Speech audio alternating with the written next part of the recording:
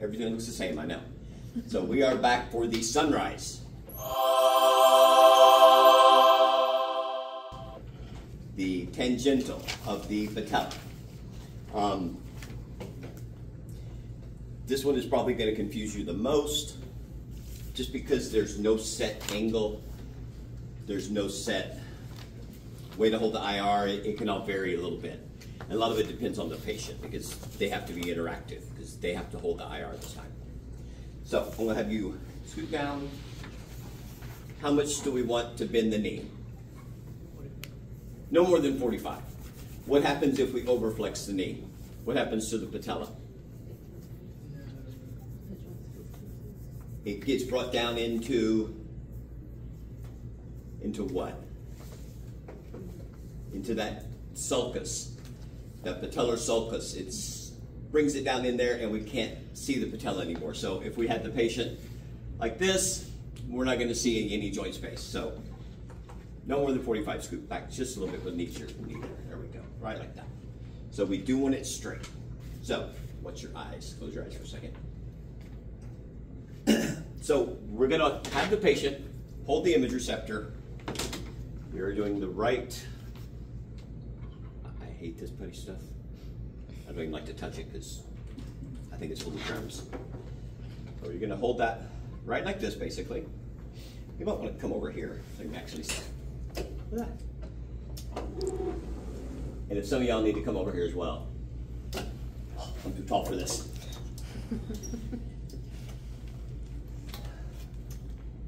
There we go.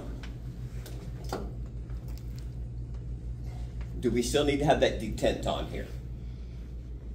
No, because we're not in the bucking anymore. We're essentially holding the IR. So we can move this out as we wish. I wouldn't really move the table with the patient seated. If they're unsteady, they might fall off. That's the last thing we want. So, as you can see, somebody can tell me what kind of angle I have down there. Some of y'all might want to come around here in a minute. So I'm centered right at the patella, and you want to get your marker in the light, actually, right there. Now, this, bring your foot over just a little. Bring it in just a little bit, because I see the light is hitting it. See the light hitting right there? We don't really want that necessarily. We want it hitting straight up here. Of course. Bring it up just a little bit. There we go. And then you can collimate down nice and tight as well. This angle should ideally match the angle of this. So we'll bring that down a little bit.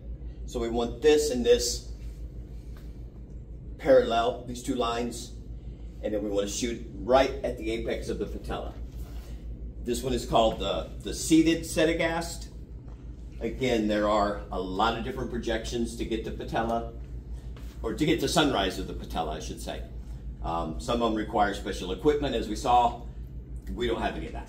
So we're going to have the patient hold it. And actual digital image receptors are a lot heavier than this. This is an old film cassette. So digital ones are going to be a lot heavier, so you got to really be careful with your patients, like I said earlier, that they don't drop it. We'll see how long it takes before someone gets tired of sitting and holding that. Keep talking for a while, see what she thinks. Any questions on this, guys? Do you want to hit the lights for me, Julio? There we go. That's what our tangential of the patella would look like. All right, thank you guys for watching. We'll see you next time.